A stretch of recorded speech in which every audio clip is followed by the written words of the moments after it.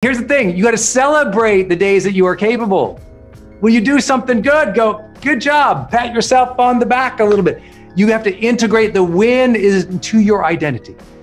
If you took all of your strengths and all of your good days and all the wonderful things you have done in your life, and you really sat with them for a minute, and you let that integrate into the identity of who you were, you would feel an internal goodness. And see, when you integrate the good of what you're doing in life, you feel good. Capability is, you can do it every time. It is like a strength, if you will. It is something that is, you are highly capable at that thing. You are at another level of skill that it shows up every single time. But here's the truth. Capability is as much as a mindset as a competence. Let me give you an example. A lot of extremely smart people who can handle the problem don't handle the problem because they don't feel capable. It's like, yeah, I know it, but I don't do it. It's like a lot of people who achieve a lot of great things, they actually, how many of you know someone who's very competent, has great skills, but lacks the capability to execute? See, capability is something, capability is self-trust to take the action. It's not just, do I know how to take the action? It's, I'm an action taker. I'm going to show up. I'm capable to handle this. I will do this. I trust in myself to handle this, to execute again and again and again and again and again. That's capability. And I really want you to develop that in your heart and in your soul by checking off the simplest of things each day. If you have a list of 3 to-do lists, if you wrote down your 3 top priorities for the day, do those first. Before you do your social media, before you reply to everyone's DMs, inbox, voice message, text. It's like, listen, I have so many people who, they spend all day just checking their email to reply to everybody else. Now that's fine if that's your job. If that's customer service, do that. That's your job. But if you're an entrepreneur, as an example, or you have a whole list of other priorities and you're just checking into other people's agendas all day to meet all their obligations, and you keep missing your key priorities day after day after day after day, your brain doesn't feel like you're capable anymore. Even though you might be smart, you're competent, but your brain doesn't believe you're capable. You know what I mean? It's so important to understand this. I know if you're a parent, you understand this difference. Lots of kids can learn things and have skills and abilities. But if they don't put them and apply them, they don't sense that feeling of capability. And now your smart child, your child full of strength, talent, and ability, doesn't run on the field, doesn't take the action, doesn't finish the test, doesn't go for it. They don't feel capable. Why don't they feel capable? They don't have a pattern of action taking. You've got to develop the pattern of taking the action, the pattern of taking the action.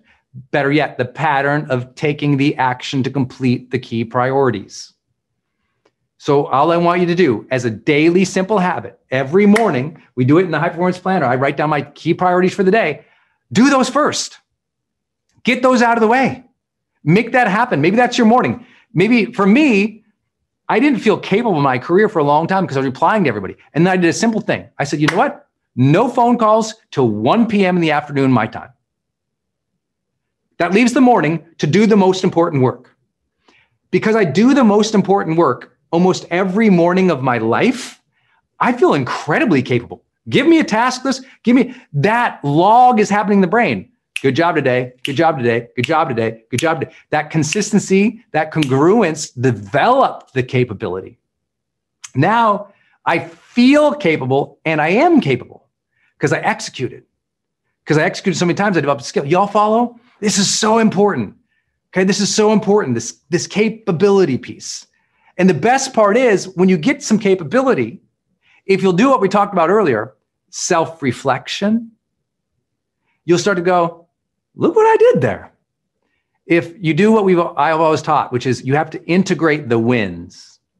Integrate the wins. When you do something, take a moment and go, I did that. Yesterday, here's how simple this is. Yesterday, after months of thinking, strategizing, and planning, I created this presentation and I sent the email. And it took me about 2 hours to pull this off. But I decided, you know what? This has been on my big dream list for a while.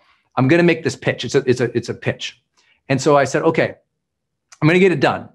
And I finally sent it. And I'll tell you what, I walked out in the other room. Denise's like, what's up with you? I was just feeling so good. I said, I'm going to have a nice glass of wine with dinner tonight to celebrate. I did this. It was sending an email. But I was some of you are like, I'll have a glass of wine every time I send an email. Yes, sure. Thank you. But here's the thing. You got to celebrate the days that you are capable. When you do something good, go, good job. Pat yourself on the back a little bit. You have to integrate the win into your identity. If you took all of your strengths and all of your good days and all the wonderful things you have done in your life, and you really sat with them for a minute, you let them come in, you let them mentally stack where you just thought of that time you finished that big project, you launched that thing, you got the negotiation, you won the award, you handled that tough situation at the park with the kids well, you didn't get brought into their drama, you just took some time for yourself, and you let that integrate into the identity of who you were, you would feel an internal goodness. And see, when you integrate the good of what you're doing in life, you feel good. And I don't mean that with hyperbole. I mean, you sense goodness again. When I sense that I'm good, because one, in my opinion, I'm lucky to be here. My clarity says, if you are alive, have reverence for life. You're a child of God. What a gift. You are so lucky. You're blessed to be here. So for me, I feel capable as a person. I feel I've been given gifts and strengths. Yeah, I had to develop a lot of them, just like you did. But because I trust that I was given those gifts or those strengths or this life, I feel capable. I feel like, you ever heard that thing? You can do all things through Christ who strengthens you. You ever heard about that? It's like, oh, yeah, I'm capable because I got someone watching over me. My dad's up there. My creator's up there. Grandma's up there. I feel good. I feel good. I feel capable because, you know what? I've done some good things. Okay. You let that come in. You let that goodness come in. Some of you haven't let your goodness shine for a while. Your vibrancy, your joy, that sense of soul or spirit or flow or femininity or masculinity, that part of you that's like this. Because why hasn't it gone out like that? Because you haven't brought it in and stored it up. See, all you've done is deplete yourself for other people without those moments of self-reflection about the goodness that you're doing for other people, about the goodness you're doing in the world, about the virtues and the values you stand for. You haven't let that stuff come in and form into the cement of the foundation of your character. And so you wonder why it doesn't emanate. Why doesn't the goodness come out? Because you haven't sat with the goodness that's already within. Why doesn't the goodness spread out? Because you haven't sat with the goodness that's already there. If you knew half of how good of a human you are, the choices that you've made to be on something like this, to raise your hand for personal development, to want to learn from other people, I celebrate that I raise my hand to learn. When I go to a seminar or I buy a course, I pat myself, I'm like, good job. You're learning, kid. You're not done yet. And I feel good about myself as a learner. I think learners tend to be more confident than people who think they know everything, because people who think they know everything are terrified that their worldview might break. Learners, I'll adapt, I'll figure it out, right?